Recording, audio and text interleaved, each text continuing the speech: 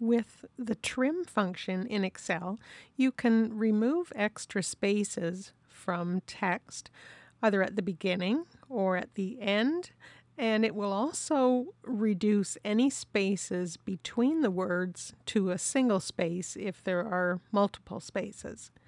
So in the first example here, we've got a text string, and this is how it should look. There are no spaces at the start or end, and it's 13 characters, including those spaces.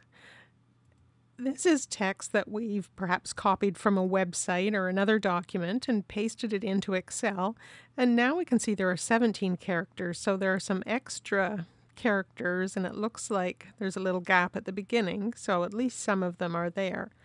To trim that and fix it up, we can type an equal sign, TRIM, for the trim function, an open bracket, and then click on the cell that you want to trim, close the bracket, and press Enter.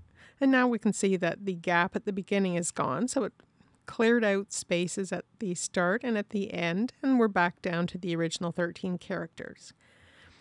On this sheet, there are extra spaces between the words as well, so now we're up to 20 characters. And we would just use the same function again, trim, click on the cell that you want to clean up, and it's down to the 13 characters.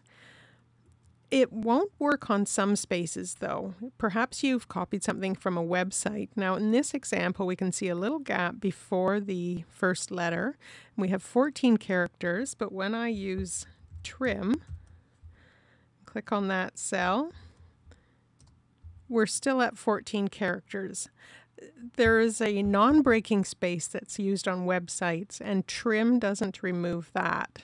So I could manually go in and just highlight that first space and delete it, and that would take it down to 13 characters. But the trim function won't get rid of some of those strange characters for you.